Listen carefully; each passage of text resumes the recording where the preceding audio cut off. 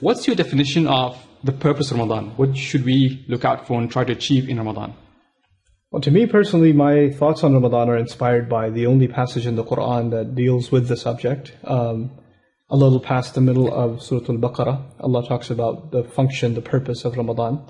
And what I find probably the most inspiring in that passage, first and foremost, is that Allah did not describe this month as a month of fasting, nor did He describe it as a month of prayer. First and foremost, He described it as a month in which the Quran itself was revealed.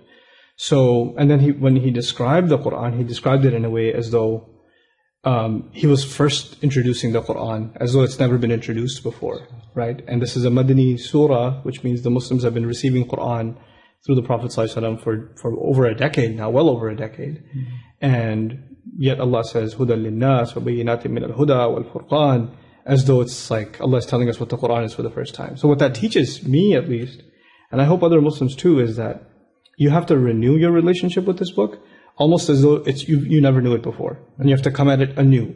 So it's a month of rejuvenating your experience with the Quran, so you can experience it like that first generation was taught to experience it all over again. That's the first and foremost thing. Like, this month should be a celebration of revelation itself.